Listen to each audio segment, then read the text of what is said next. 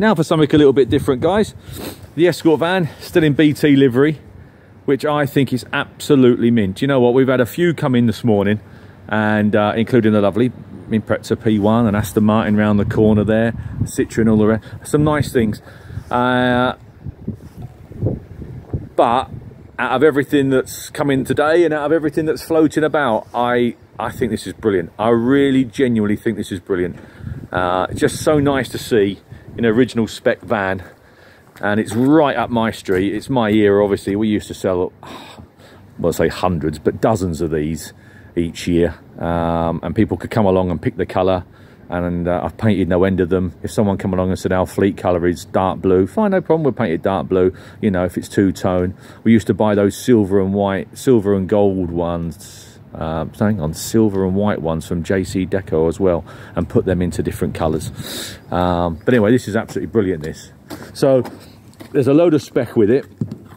The gist of it is, it's not killed with miles and it's not killed with owners.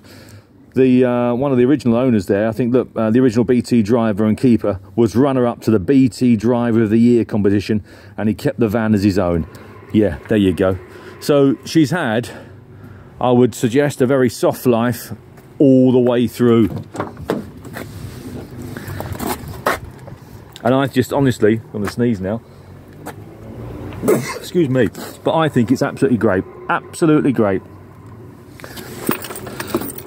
18D. As usual, the light goes out, or you can wait for the clunk on the relay there, but she's warm, so she'll start straight away anyway.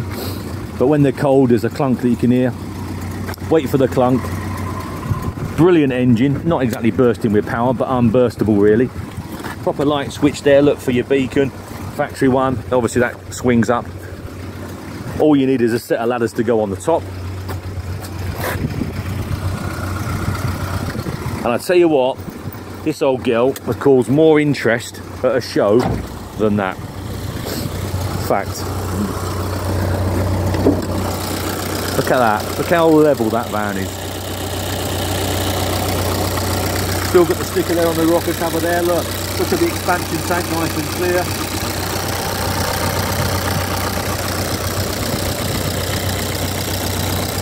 Sound deadening's all there. As level a van as you're going to get. I'll turn it off in a minute and I'll open the back up for you. Big pile of paperwork there with the van. Oh no, tell a lie, it's in the office. Sorry, it's in the office. The paperwork's in the office.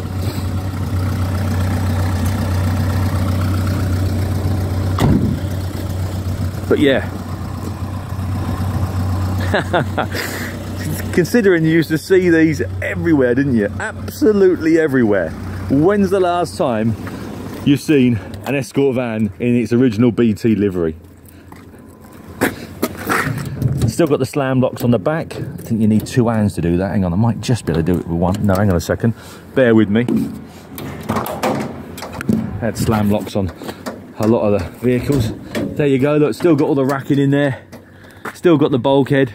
Still got your tube, like I say, just wants a set of ladders to go on there and you're back, aren't you? But look at that, still real level on the doors. Still got the rubbers on the doors. Yeah, look at all the mechanisms, still got the gold tinge to it. I think there's a couple of sets of keys from what I read. But I think that is genuinely, I cannot get across how capped to bits I am with that van.